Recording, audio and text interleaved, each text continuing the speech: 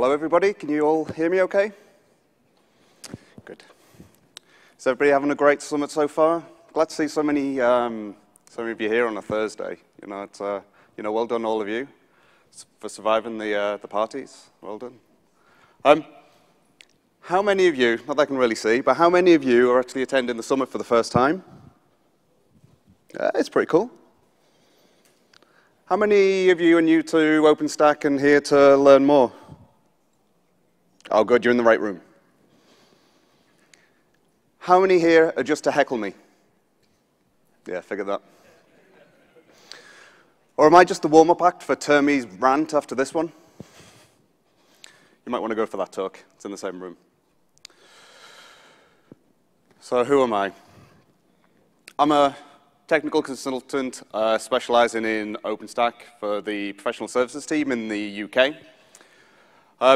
I help businesses in the EMEA region basically be more successful with OpenStack. I help design their infrastructure, and I help operate their infrastructure once it's all deployed. How many of you are from Europe and around that kind of area? Okay, that's cool. So if you ever chose Rackspace, as a partner to work with, fortunately for you guys, you get to work with me probably. Yeah, I feel sorry for you too. So I've been using OpenStack now for about 5 years. So yeah, that goes back to the really dark days. The kind of days where you type an overboot and you got Hello World back. They were good days. That's when Hello World worked. But you may know me from such books as the OpenStack Cloud Computing Cookbook, first edition, and the second edition, and also the OpenStack Foundation Architecture Design Guide. I've always wanted to say that. Just doesn't sound as good, not in a Troy McClure kind of accent. By the way, don't buy the cookbook. Yeah, no, I'm the world's worst salesperson. But there's a third edition coming out, that's all. If you've already bought it, great. My kids will, have their beans this week. But yeah, I'd wait for the third edition.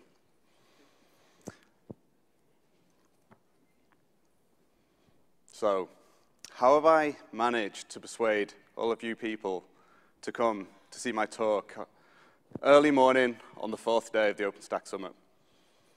Well, I think it comes down to the title of my talk. So never has a truer word been spoken, especially if I tie that title into one with a Disney theme tune attached. Bound to be picked. So if you ever want to get a speaker pass for the next summit, that's how you do it. But the thing is, do you ever know what happens after a talk gets accepted? Well, there's a little bit of a loophole. Because basically, I've got you all in a room right now, and I can do anything I like. So, I mean, I could have actually started and launched my career in comedy. It's always good to have a plan B. But I thought after a few days of OpenStack, you must be all OpenStacked out. Well, I thought, given the title of the talk, I thought we'd just do a little bit of Disney karaoke. You want this. You want this on a Thursday morning. So are you all ready? You think I'm joking? Elsa? No. Do you want to build a snowman? Come on. Come on, Do you let's want go and to play. I never never see see you you anymore. anymore. Come out Come out the the door. door. It's like you've gone away. Do you know what? Vancouver, you haven't half left me down. Seriously, right? If this was Tokyo, this room would be rocking right now. Right, I'm kidding, right? Okay, so back to building snowmen. Right, just go with it, okay? So I've got kids. I've seen Frozen about a gazillion times. But yeah, I know. Maybe I should have just let it go. I tell you, that comedy career is looking good right now. Anyway, I want to talk about an OpenStack. I guess I've got to use this somewhere in my talk. I just wasn't clever enough. So OpenStack it is. So what is it? Well, it's like OpenStack. Everything seems all rosy. Then halfway through, disaster strikes. Somebody breaks into a song. Obviously none of you lot. Then after a perilous battle, your NetSec team finally understands Neutron. But as OpenStack make-believe, I want to give you 5 takeaways from this talk to get you there with OpenStack. So, number 1, people. It's important that people are involved in your project. It's important the right people are involved in your project. How many people have heard of failed OpenStack deployments? You hear it in the press, yeah, it happens all over, and it's the doom and gloom, it just doesn't work. But when you dig deeper into some of those failures, you kind of understand, what kind of went on behind the scenes. You hear that the developers didn't get what they wanted. But that's unsurprising, because the developers weren't sitting at the table when you were designing the solution. It's unfortunate that that happens far too often. I go into organizations, and you don't realize that, that it's a two-way conversation. The requirements flow from all directions. And that's from the people that write the checks. They're important. To the people who rack and stack the boxes, to the people cabling the boxes, to the developers or the end users of your system.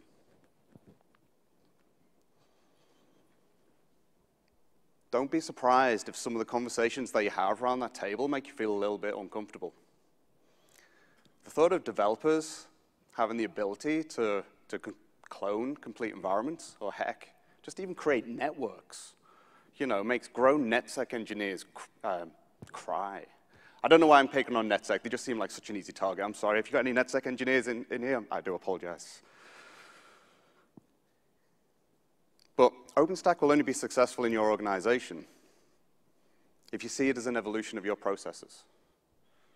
They will have to change and adapt, and the rule book will have to be rewritten.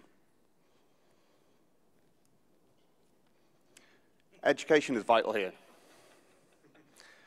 Understanding what OpenStack is and what it isn't can make or break a project. I've sat in many meetings where, as a pre-sales architect, as part of my function, I would sit there and I'd go into a full-blown design session. I'd go into a full-blown session on what is OpenStack, what is Nova, what is Cinder, how they all fit together. It's the kind of session that would make our training team at Rackspace really, really proud, apart from when they see the scrolls on the whiteboard. But that's important. Get educated. I mean, you made the great first step, to come to these kind of summits, but attend meetups and stuff. Get all that information that you need to plan your next deployment.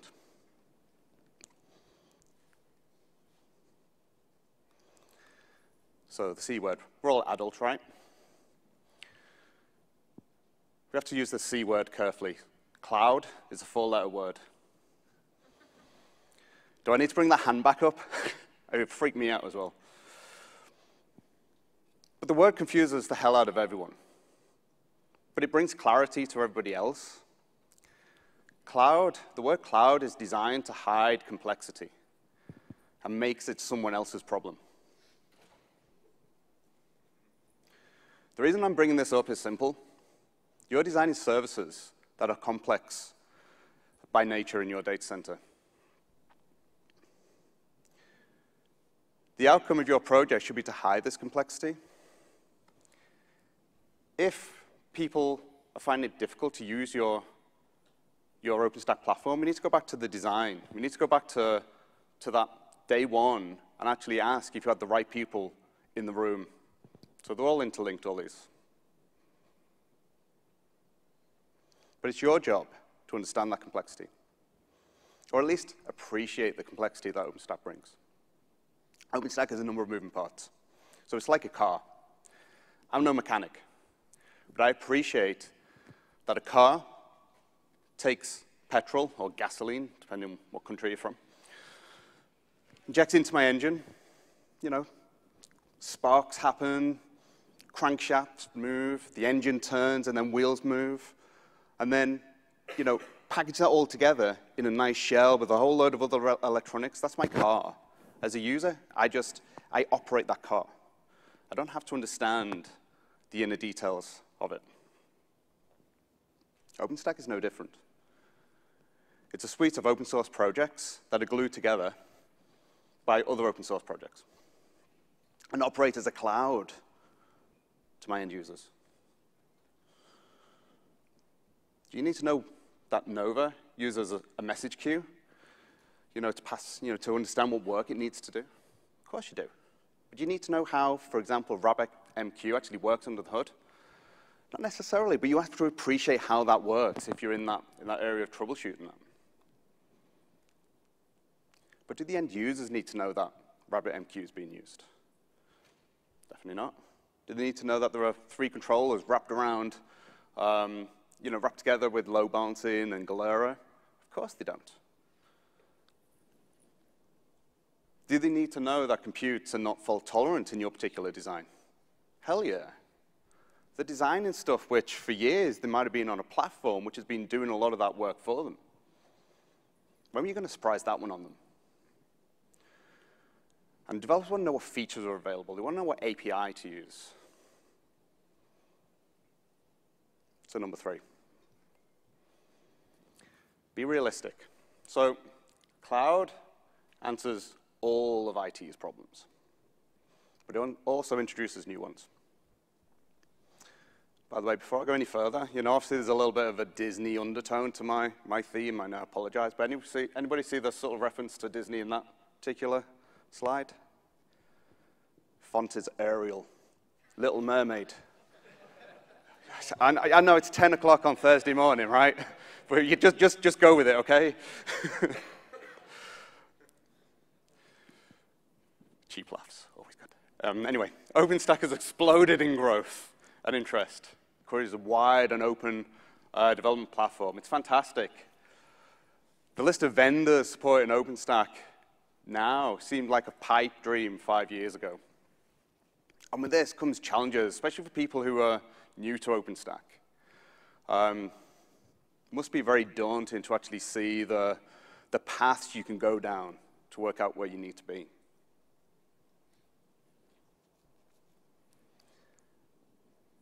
The list of OpenStack projects and programs is immense. It's also like a shopping list, for people heading to the out-of-town DIY store. Have you ever walked into the vast warehouses, ceilings up to the sky full of power tools, materials, ride-on mowers? And you've got in your head how that lovely outhouse or that shed's going to look in your back garden. With the heated floors, the little balcony, the bifolding doors. But OpenStack can get you here if you're not careful. It'll work. Be a place to store your ride-on mower. Don't know why I've got an obsession with ride-on mowers. I've got a tiny garden. I just really want a big garden for a ride-on mower. What we really should have done is done your homework. Find out what works together and what doesn't work so well. So when we operate OpenStack for our customers, the projects that are highlighted in red are what we support. Sure, there are many others on there which from other vendors or other people will say, hey, I run this in production. That's all well and good. But we found that they either cause problems in our environment or we're just not ready to bake them into our product. Oops, that way. The point, choose your projects carefully, as well as who you want to work with in the industry to help you get there. Many developers and ops folk basically see that list, and they're like a kid in a candy store. So it's important to understand the maturity and trust with these projects. What I find is people tend to do research in OpenStack, which is obviously a good thing, right? So they go in and they find out how they think all these things fit together. And they come up with a great design, and they might run it for a little bit in their environment, and then they come along and ask the likes of Rackspace and say, hey, can you support this now? But we have reference architecture and products that we trust. And that's based on our experiences of running these things for quite a while. And that's based on different size organizations, many big, many small, a lot pushing the boundaries. What I say is if we don't support it, just approach with a little bit of caution and pragmatism. It's not warning you off. It's just a case of, look, you're in here to actually, well, I want you to go away from here with success. So I just say just err on the side of caution.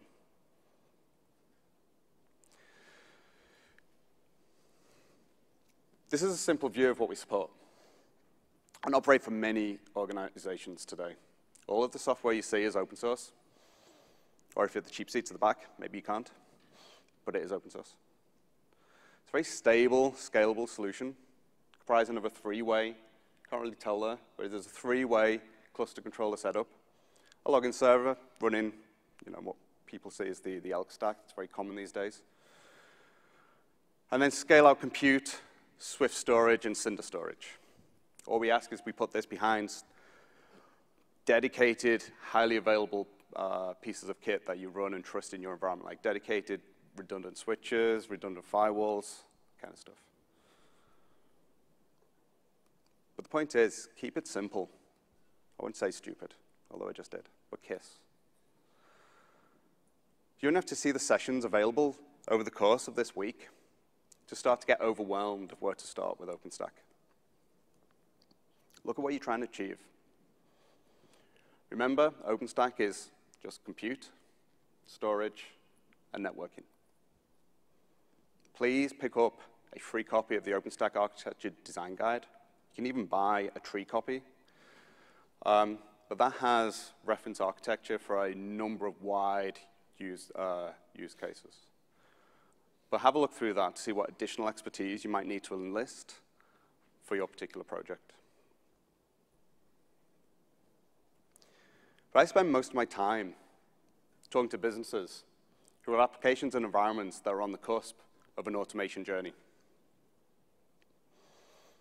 They choose OpenStack for its OpenStack API, and many actually say it's a standard API these days. It's gone are the days of wondering where Nova API and the OpenStack APIs are going to go. I have banks telling me this is standard these days.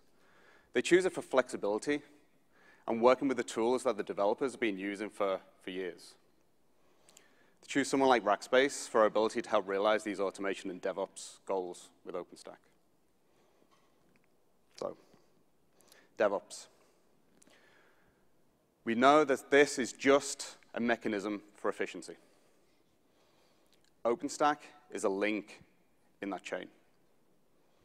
For those just starting out, though, start out simple. You don't have to automate everything from day one to realize the benefits of OpenStack. Take each project in turn, migrate to OpenStack, then move to a more efficient model. But it's imperative to have your developers work with your ops teams throughout the whole of this cycle. Rackspace, we can help you with that transformation.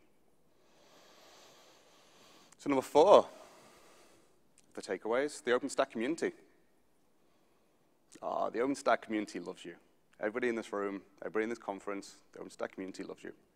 I love you. Aren't you lucky? And you're in a room with locked doors. The OpenStack community exists because of the successes and even the failures of everyone involved in OpenStack. We wouldn't be here today if we didn't have a vibrant and very active community. I love this picture when I saw it. Appeared in Twitter the other day. I love it. Had to get it in some slides. Got nothing to do with what I'm about to talk about. No, it is. It's no secret that to successfully run OpenStack, you need to get your hands a little dirty. OpenStack has a rapid and regular release cycle, and jumping on that conveyor belt can be daunting to some. But what it means to operators of it is a change in mentality, maybe a change in risk, a change in how you operate your infrastructure. At Rackspace, we embrace this fast pace of change on the backdrop of a very stable core platform. Our latest architecture of OpenStack allows for seamless upgrades from one version to another.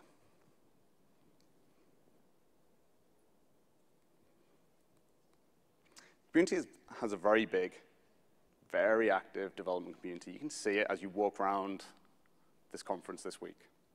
The thing is, you can participate without even knowing a single line of Python.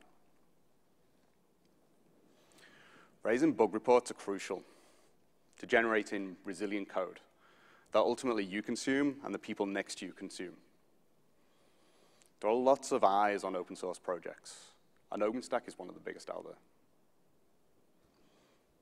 Can you go one step further and actually create patches? You know, even the documentation is part of this process.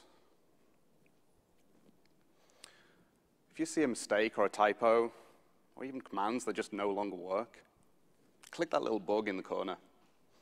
Very important that documentation, along with everything else, is kept up to speed with the rest of the development. And to be fair, the reason why I'm bringing this out is documentation is very, very hard. From an author, it's incredibly frustrating. But if you have a question that needs asking, there's a very active mailing list, very, very active mailing lists. There's a busy forum, ask.openstack.org, and many IRC channels with the specialist teams you can actually ask direct questions at. So glad I found a picture of a blueprint of a snowman to tie it back into the talk somehow. So, is there a feature that is preventing you from adopting OpenStack? If so, blueprints are your friend.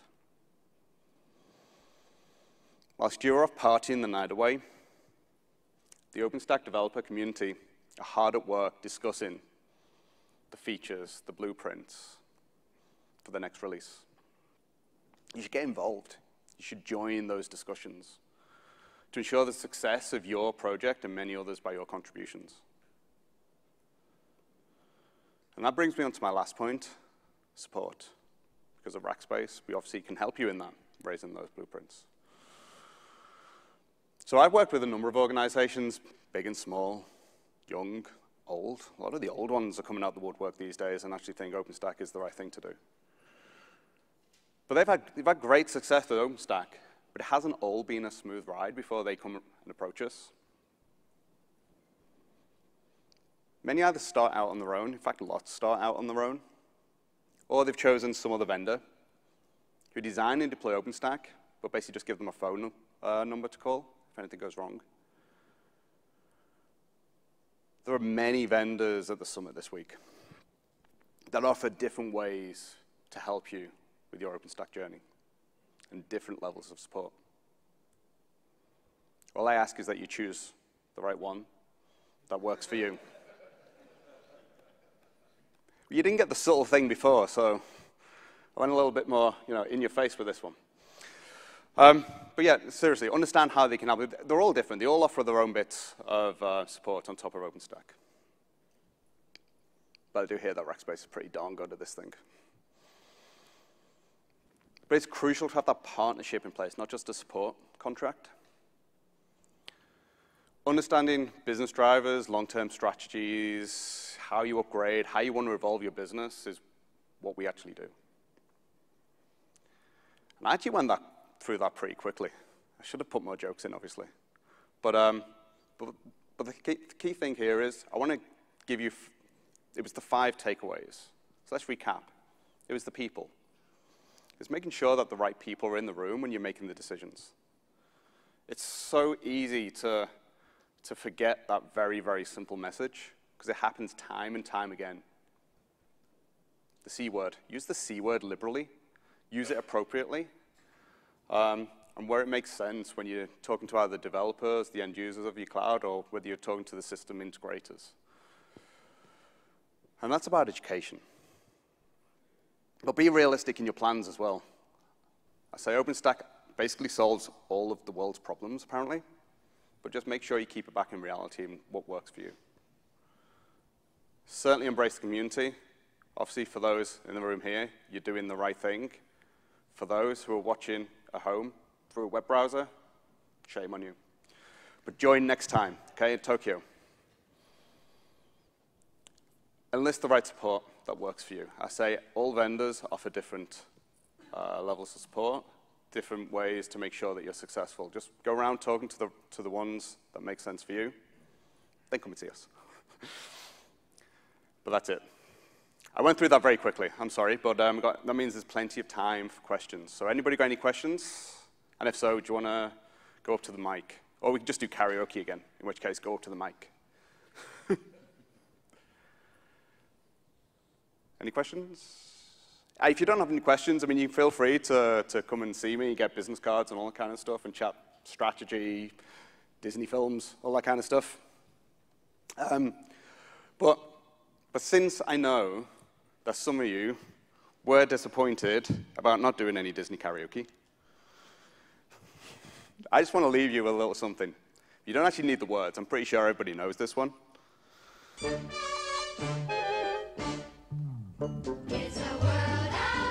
You enjoy your day and make sure no songs get stuck in your head all day, okay? Thank you, everyone.